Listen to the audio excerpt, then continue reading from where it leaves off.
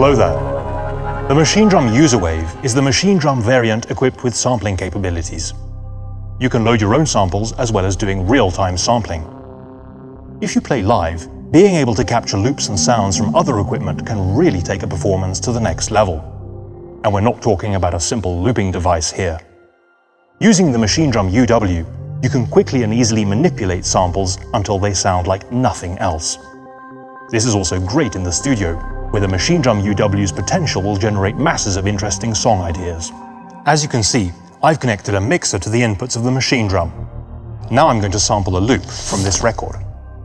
First, let's set up the Machinedrum so it's ready to sample. For this I'll use two machines. One RAM record machine, which is used to capture the sound, and one RAM play machine, which is used to play the sound back. As always, when assigning a machine, I enter the Kit Edit menu. I scroll down to the RAM machine group and assign a RAM record machine to track 16 and a RAM play machine to track 15. Once I've done this, I make sure the RAM record machine listens to the external inputs. I do this by checking that the I-left parameter is set roughly to 30. This will slightly boost the incoming signal. Now, let's listen to the record.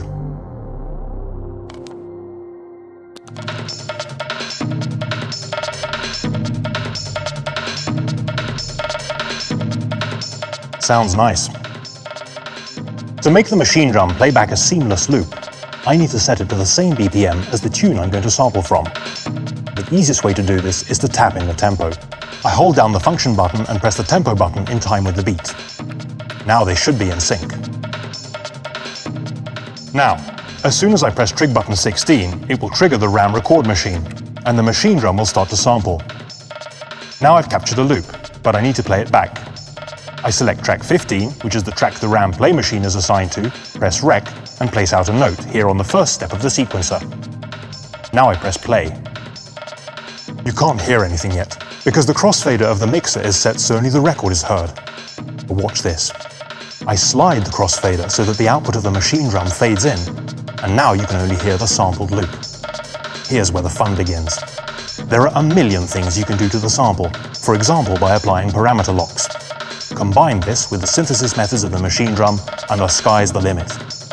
Here are some examples of what you can do.